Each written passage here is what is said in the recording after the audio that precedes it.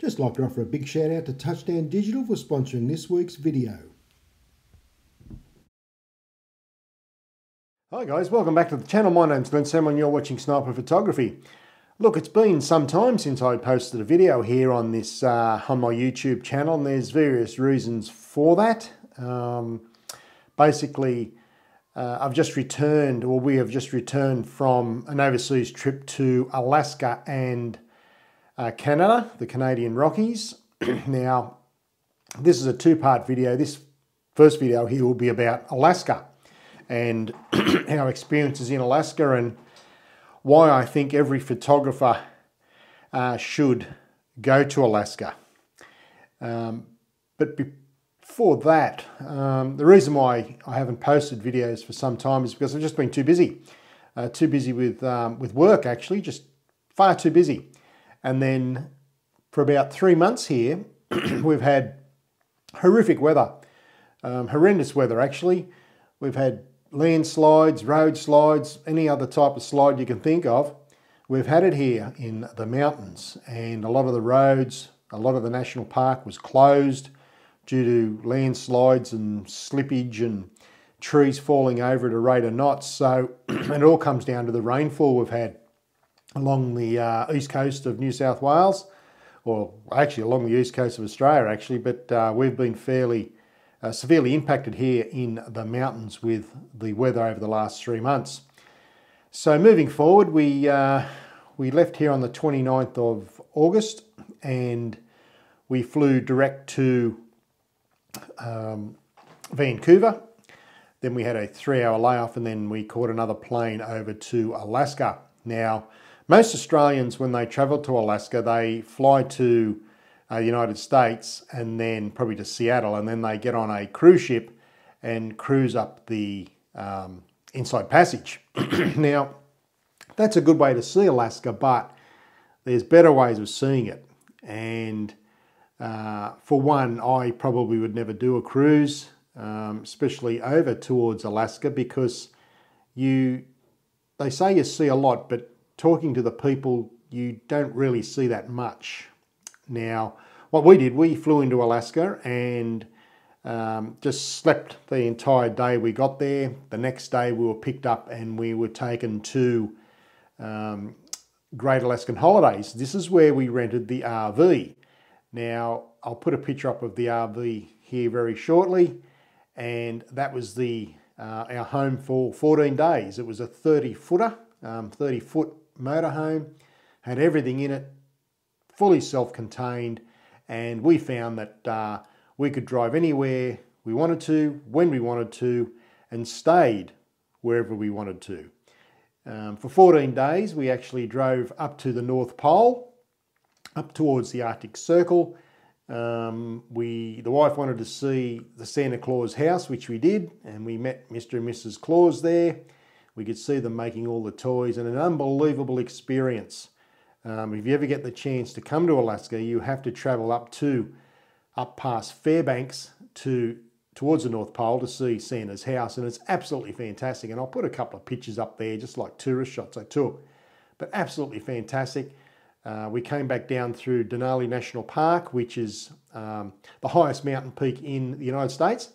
Absolutely brilliant, still covered in snow. Lots of people though. We didn't go right into the park. We found that we had better opportunities to see the Denali Mountain from the actual roadside actually. So that's what we did out of our motorhome. The motorhome was absolutely outstanding, and I believe that's probably one of the best ways to see a state like Alaska because it's designed for it. Now, the title of this video, the thumbnail, was The Last Frontier, and they've actually got that on their number plates in Alaska. It's called The Last Frontier, and it is the last frontier. It is a hard place, but fantastic place to go and visit and photograph. We did a couple of things. Well, first up, the wife and I, we went out on a dog sled mushing team. We flew out to a glacier in a very small helicopter, landed on this glacier up with the sled dogs and the mushers who stay there in the snow, in the ice for weeks on end, training these dogs. We went on a 5-mile dog sled ride, which was just absolutely fantastic. These animals are just incredible. They'll run 200 and 300 and 400 miles, every couple of days, and they'll just want to go again. They're just incredible. But to be actually out there on the ice with these people, it was incredible. These people that live with these dogs don't have running water, don't have power, they have a generator, no sanitary options, no toilets. It's just a plastic bag and a shovel. And these people live out there. It is incredible. Probably one of the best experiences of my life. And it's really well worth seeing. Then I took a small plane flight to Katmai National Park.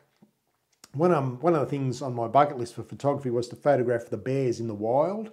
Now this is not a zoo, this is in the wild. And you'll see the photos here at the end of this video. We were very close to the bears. We caught a plane, there was only 6 seats on this plane, including the pilot. And we landed on the beach, it was a beach landing. And we walked out in a single file and we could see the bears out on the beach. And these bears were digging for clams, as you'll see in these pictures with these images. And these bears are massive. These animals are 230, 240 kilos each. They're big units and they're a wild animal. They will kill you. But with our guide, he knew how close we could get to these bears. And I was shooting with a 400mm lens, which really helped me greatly. I didn't have to get so close to them, but they did come very close. And you'll see one of the images here with the guide and the group of people. There was 2 other groups, and that was the group that I took a photo of, and we were standing next to those people. But absolutely incredible experience to fly out to Katmai National Park and to photograph these bears in the wild. They dig for clams, and the clams are like that. They eat over 100 a day. These animals are just phenomenal creatures. They just really are, especially when you get so close to them. So I took a lot of good images of those beautiful, beautiful animals, those brown bears. And yes, they are man-eaters, so you have to be very careful. But it was well organised by that company, and I'll put a link to that company down in the description below with everything else.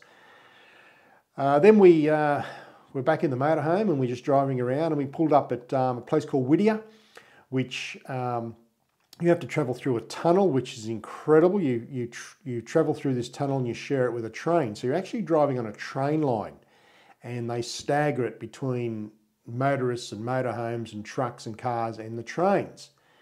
And it's $13 one way, US. But absolutely incredible experience. We just couldn't believe what we were seeing in Alaska. It was just, it's the last frontier. And would I go back there? Absolutely. It is just phenomenal to photograph. The mountains, they're mountainous. It's a mountainous area. Now, in wintertime in Alaska, they have 23 hours of darkness and a couple of hours of sunshine. And then in summer, they have the reverse, 23 or 24 hours of sunlight and an hour of darkness. Our RV had block-out curtains, which we didn't really need because we were in between. They were just coming out of their summer. Now, parts of Alaska close at the end of September. Places like Homer and Seward, everyone leaves the towns. They turn off the water, power, electricity, gas, the whole lot, and they board up all the shops because the weather is ferocious. I mean, you're looking at well over 100 metres of snow during winter there, and it is just a hard landscape. But for photography and for scenery, you just can't beat it. It is up there in the top 5. We did go to the Canadian Rockies after this, and that is right up there as well. But Alaska is really well worth seeing. It's like Hawaii. It's a state of America that's forgotten, and the people there, they're hard people. They're great people, but very hard. And I learnt very early on in the piece that they're not called Americans, the people that live in Alaska. They're Alaskan. Okay, so no, we're not American, we're Alaskan. So they're very proud of their state. And it's the least populated state of the United States as well. Now, Alaska used to be owned by the Russians, and the Americans brought it off the Russians many years ago. So it is a part of the United States, even though it's separated by Canada. It is an incredible place to visit. Now, as I said, most Australians do the the inside passage on a cruise ship. I just think you're missing out on so much. If you want to do that, that's fine. But really, there's more ways to see Alaska than on a cruise ship, because you can drive or you can hire a motorhome and just travel around, pull up. We were pulling up on the side of roads where there was glaciers, right, just looking out the window. Incredible scenery. And over the 14 days, we went into 5 RV parks, which vary from $20 up to $100 a night. The only that is to empty the tanks, the grey water and the black water, and fill up with fresh water and charge batteries. And then also too, a lot of the RV parks in Alaska have free Wi-Fi. They've got laundries and showers, and some of them are brilliant, really good. The state is set up for this type of adventure. And Great Alaskan Holidays probably would be the pick of the bunch if you're going over there to Alaska to hire a motorhome, because you get unlimited mileage. We drove over 4,000 miles and the fuel bill was $1,800 for 14 days. I mean, it's a big vehicle. It's a V8 7.1 litre Ford F4500. It's a huge vehicle, but easy to drive. Took about a day to get used to it, but it's all self-contained. Microwave, fridge, freezer, lounge room. It had a slide-out bedroom. It had a slide-out dining room. It was an incredible vehicle and very easy to drive. So we believe that that's probably the best way to see Alaska. Took some great images, which I will put down below here. If you need any more information about traveling to Alaska, feel free to reach out. Only too pleased to help you guys because it is a great state.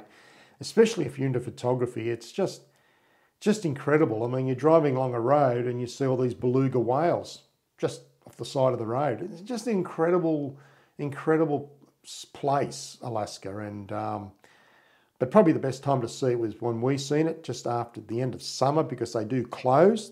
Virtually half the state closes. And as I said, we drove many miles or many kilometres. And the further you got towards Fairbanks, the roads were pretty ordinary because of the ice. It crushes the bitumen, and it is just a hard area actually, but fantastic to visit. And the people are superb. The food's great. If you like seafood, Alaska's the #1 place because they have a fish there called halibut, which is their national fish really, and you'll see them catch that and they bring it back to the wharves, and king crab, and just an incredible place to visit. So what I'll do, I'll put the information about Alaska in the description box below, and I'll put up some photos of that part of Alaska, the trip of Alaska we did. And as I said, any more information you need about traveling to Alaska, or if you want to do it, please feel free to reach out. Only too pleased to help you. It is a great place to visit, especially for scenery. And if you're into photography, you can't beat it. Seriously, it's off the scale. So that's it for another episode of Sniper Photography. The next video will be about the Canadian Rockies, and that is another place that just blows your mind. Yeah, I could quite easily live in the Canadian Rockies. But that'll be the next video coming out in the next couple of days. But please enjoy these images. Any thoughts or comments, please put them down below. And as I said, if you need any more information, if you want to travel to Alaska, doesn't matter where you are in this wonderful wide world of ours, feel free to reach out, and I'll certainly only too glad to help you. So until next time, my name's Glenn Sumner. You've been watching Sniper Photography. And as I always say, be nice to yourself, family, friends, but most of all, you keep shooting, keep smiling. Bye for now.